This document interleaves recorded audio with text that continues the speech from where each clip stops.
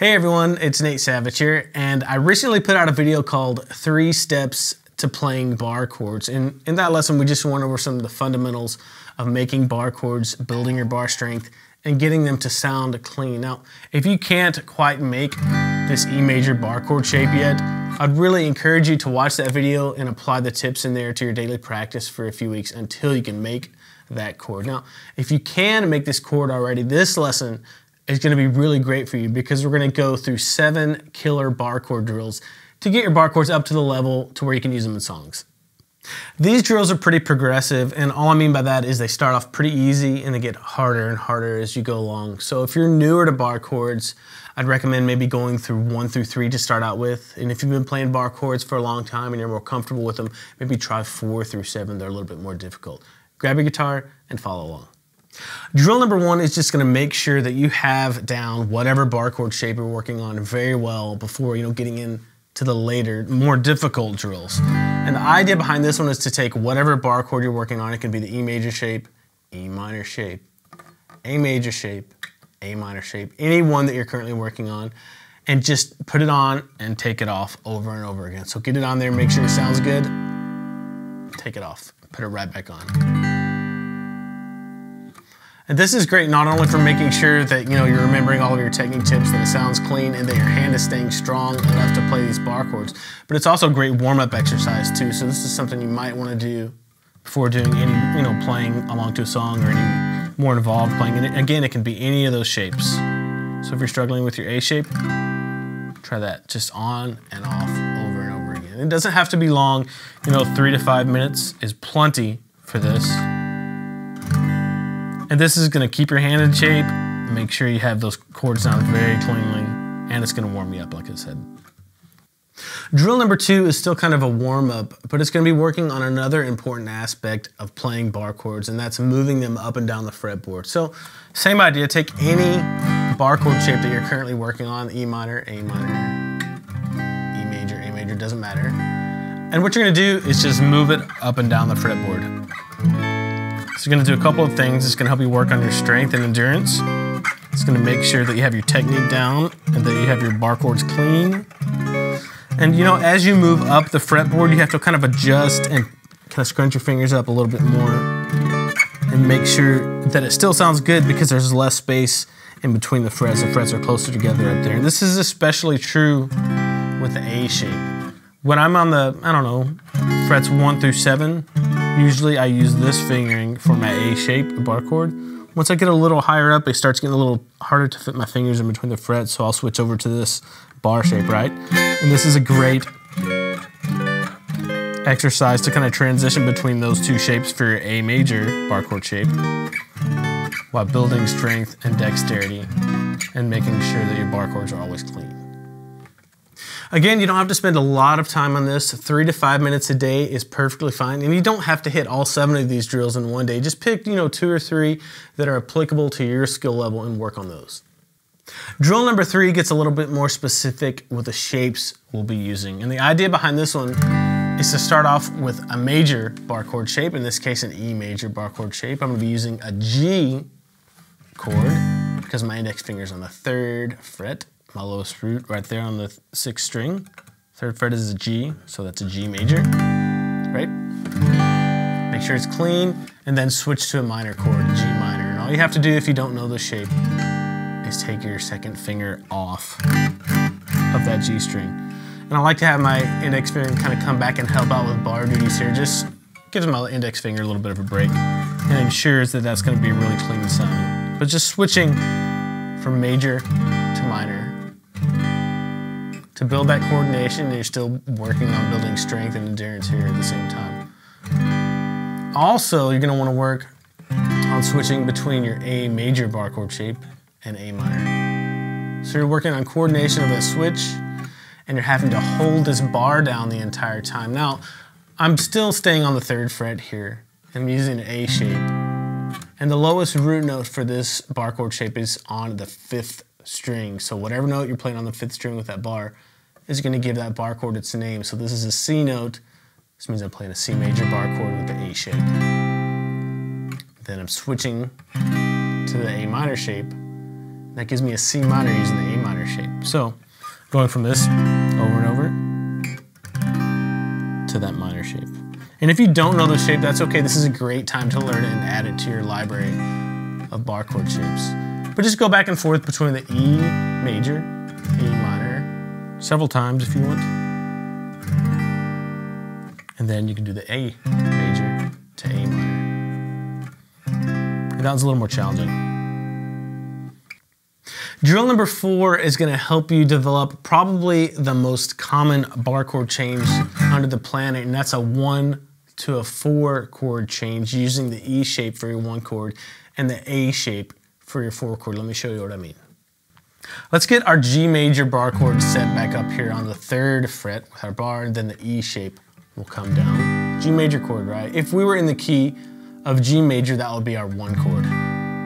Now, the 4 chord in the key of G major would be a C major chord, and the fastest way to get to a C major chord using a bar chord shape is to just leave our bar in place and switch to the A shape.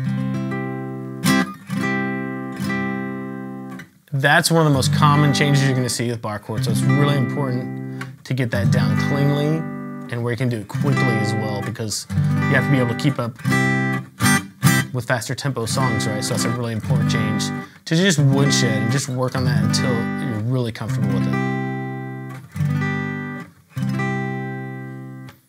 And depending on your personal preference or the tempo of the song, you may want to use this version of the A-shaped bar chord for your C with all 3 fingers there.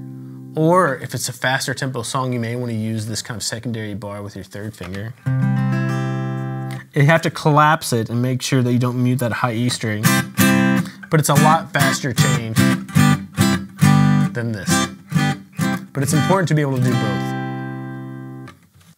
So practice that until you get that change down, and you're going to notice that it doesn't have to be a lot of time. It's more important that you're consistent with your practice. 3 to 5 minutes a day working on that change will help you a lot if you're consistent with it. Drill number 5 takes number 4 to the next level and works on a 1-4-5 progression. So all we're doing is adding 1 chord. And you can do this in any key, but drill number 4 was a G to a C, a 1 to a 4.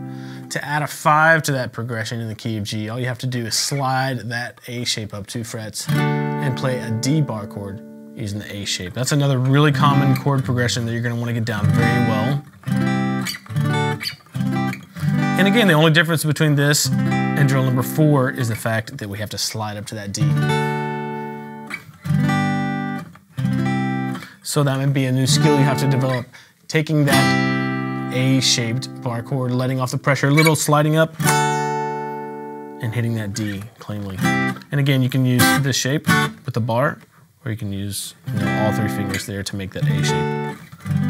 But just do that over and over again and get used to it, because you're going to be using that change a lot when you play bar chords. Drill number 6 is kind of the inverse of drill number 5. We're still going to be using a 1-4-5 progression in the key of G major for our example, but we're going to be playing the 1 chord or the G chord with an A shape, and the 4 and the 5 chords, the C and the D, with an E shape. The first step here is going to be to find a G note on the A string, because that's going to be where we're going to put our bar. And there's one right here on the 10th fret, so we put our bar there, and then put the rest of our A shape in place.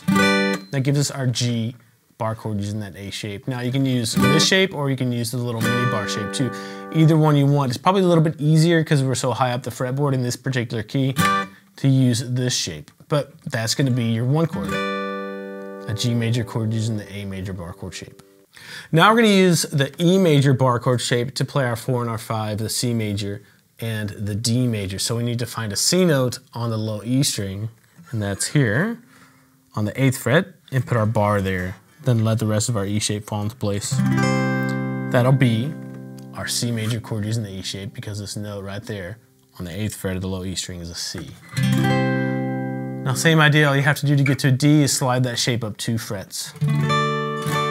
There's a D note right there on the 10th fret, the low E string, and that leads us right back to the 10th fret where we started with our G major bar chord using the A shape. So that is your basic progression.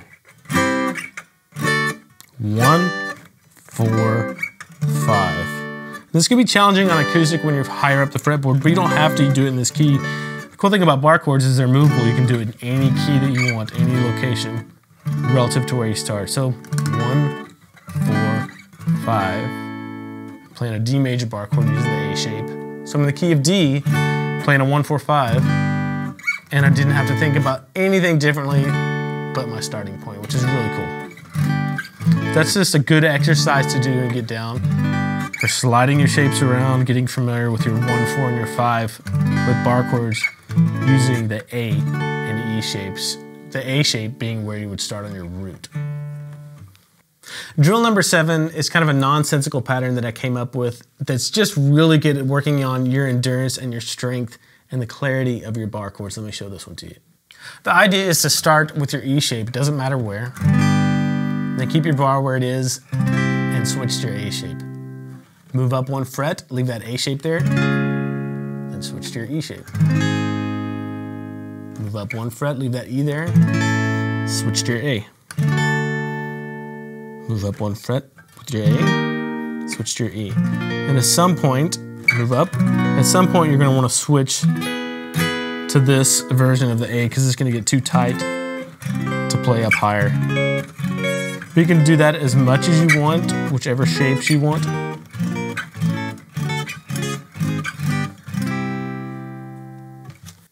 This is just a great exercise for building strength, endurance, and dexterity with your bar chords, and you don't have to do this for very long to really feel the burn and feel that you're making progress as far as being able to move your bar chords around and having the strength necessary to make them clean.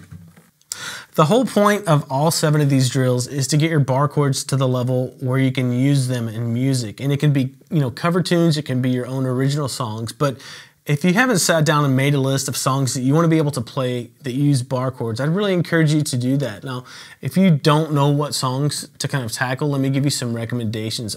Sitting on the Dock of the Bay is a really great one. Have you ever seen The Rain by CCR, or any CCR song for that matter is great.